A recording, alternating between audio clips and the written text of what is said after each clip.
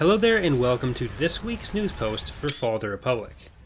So while we have the Vision of the Future preview series of news posts going on for Imperial Civil War, as well as an upcoming overview post for 2.3, and an ongoing beta for Star Wars Ascendancy for Sins of the Solar Empire, it's been quite some time since we've done a proper news post for Fall of the Republic. Usually the news posts for Fall of the Republic have assumed a certain level of familiarity with what the latest versions of Imperial Civil War have to offer, which is our post-Endor mod for Empire at War.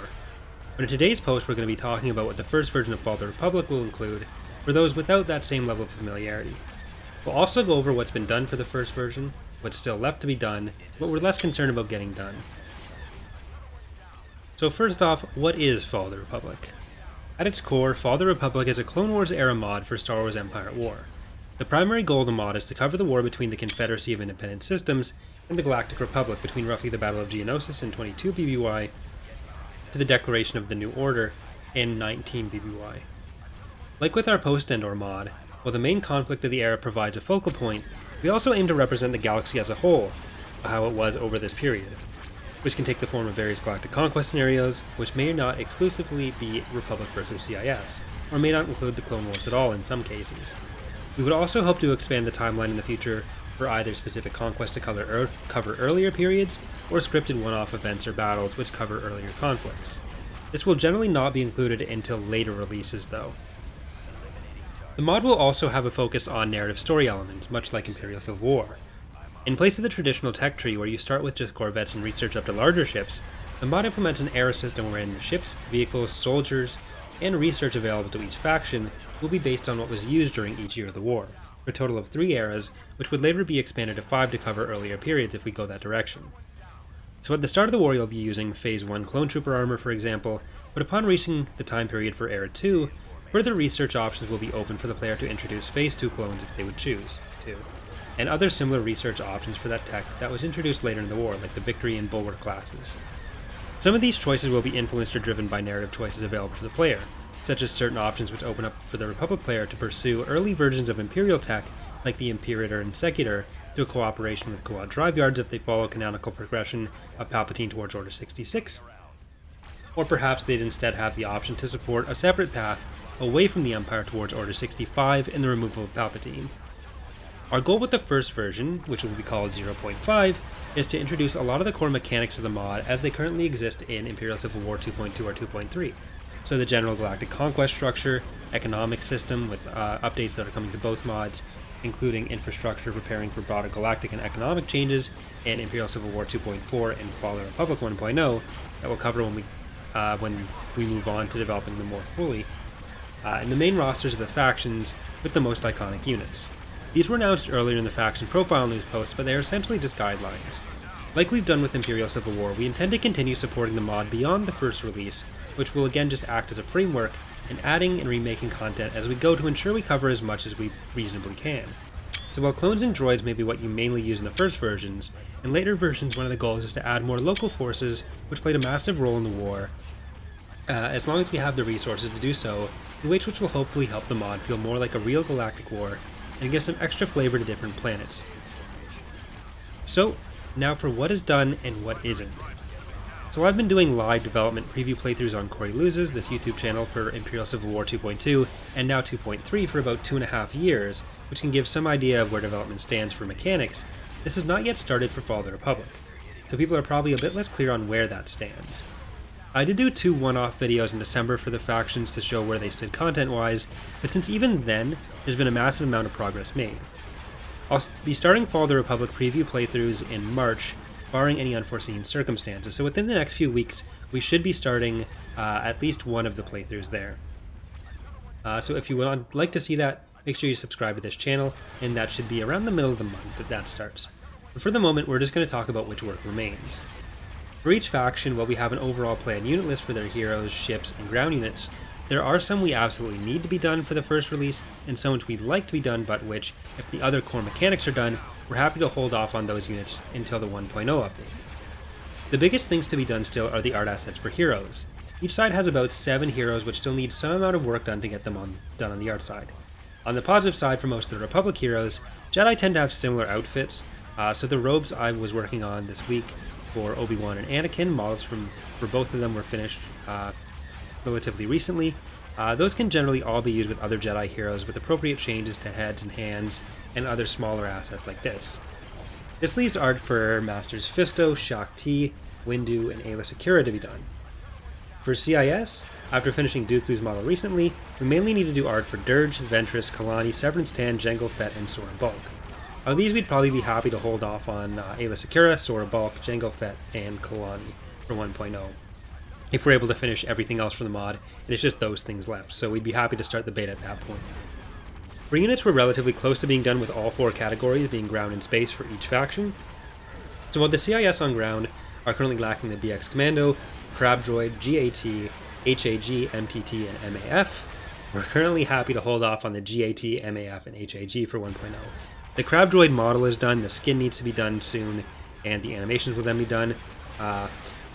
And the other ones we're probably going to be able to do next. But for space, the CS is probably the farthest thing from completion.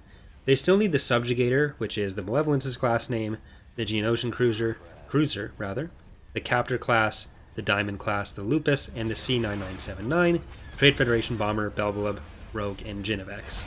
So about 4 fighters, 1 or 2 transports, and some of the ships on the smaller side, plus the Malevolence, which is currently being worked on by Slepherd. It's unlikely that any of those units will be left unfinished for the initial release, maybe 1 or 2 of the fighters, considering the CIS's overall smaller pool of units, but a lot of those designs that are still left are relatively simple. So the ideal situation would be that we get 3 or 4 of them done this month, because it's going to be a relatively busy month for me, because I am launching the lore channel, as well as working on some ICW 2.3 stuff. But other than that, we are mostly on track to get those done fairly quickly.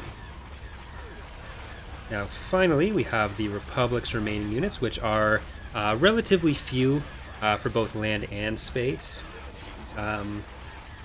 There are currently 6 things that need to be finished for them, being the AV-7, ARC Troopers, AT-RT, the Light Assault Cruiser, the Charger, and the Y-Wing. The model for the Y-Wing is already done. We had a skin done, but Slypear disappeared before he was able to give that to us, and there is a lot of art done for the ARC Troopers as well. So we should be able to just wrap that up relatively quickly. But most of those would all need to be done before we'd be comfortable releasing. So everything I just listed, we are going to be finishing. We have already decided that certain assets for the Republic, specifically the Mandator, the H-60, the NTB, and the PTB, so the Mandator we'll need to design from the ground up, and then 3 of their more obscure fighter or bomber types, those will be held off for 1.0, but they will be added in 1.0 for sure. While none of the actual Galactic Conquest scenarios in the mod is shipping with have been completed as a whole yet, the main testbed GC that is being used to set up and test all the mechanics, and which is where some of the footage that you're seeing is coming from. When it's time to move on to finishing them, that one will be converted with a few changes to one of the larger scenarios at 100 planets, covering all 3 eras of the war. There will be 1 larger and 1 smaller version of the map at launch.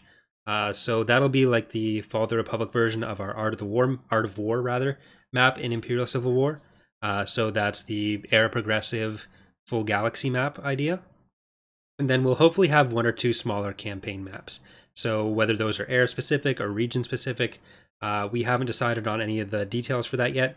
Those will be able to wrap up relatively quickly, and that may even wait until during beta when we have a better idea of where the biggest gaps are and what is in the most demand from people. So the maps that it's shipping with will probably be 100 planets, 130 planets, and 70 planets. So there'll be the larger, medium, and smaller version of the map. And then after that, with 1.0 or with 1.1, we'd probably also go down to a 50 planet version and a 150 planet version, similar to how we're trying to have different scales of the similar types of maps with Imperial Civil War. So one of the other large tasks that we have to do is still updating the UI, so those are things like the HUD, the build bar, loading screens, etc., from their current Imperial Civil War assets, the more appropriate to the era factions present, or to something more appropriate to the era and factions present. Hopefully some amount of this will be done by the time the preview playthroughs go up, but if not, you'll likely see some of that change as we go through the preview playthroughs. Currently the mods are being built together out of the same folder, which saves us a lot of time in not having to repeat certain tasks, because it can use all the same scripting background, all the same XML background, and then we just have some stuff we switch to go from ICW to Fall of the Republic and vice versa.